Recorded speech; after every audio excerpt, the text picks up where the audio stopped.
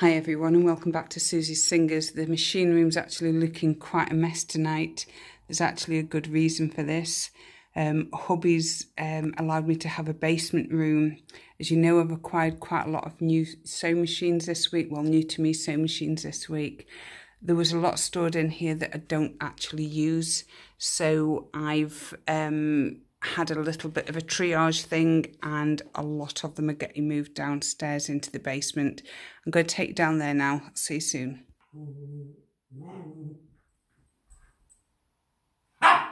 Okay, here we are down in the basement room. Please don't think of this as being an elephant graveyard for sewing machines. The reason most of them have ended up in here is actually I prefer to use sewing machines that are very good mechanically but maybe not so good aesthetically, and a lot of these machines I actually feel like they're too good to use. As you can see, there's a featherweight in the box there.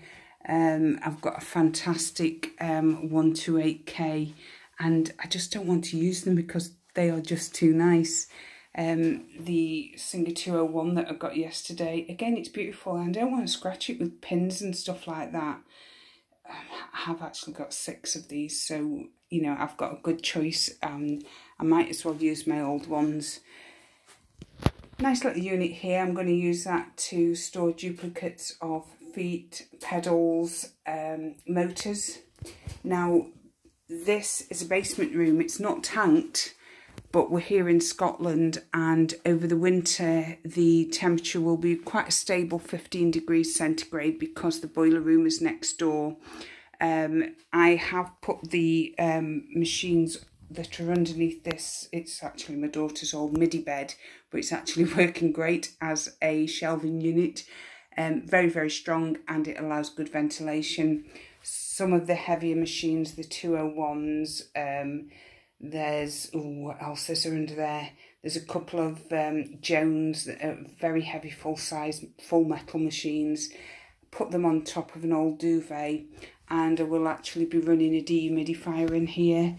Shouldn't really be necessary, but like I said, this isn't an elephant graveyard.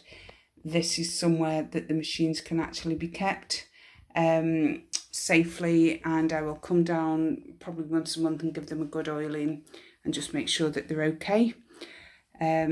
So that means that I can actually get the swing arm machines. That I think that's probably where my passion lies, up into my sewing room. Okay, thanks for watching and I'll keep you updated with more videos shortly. Thank you.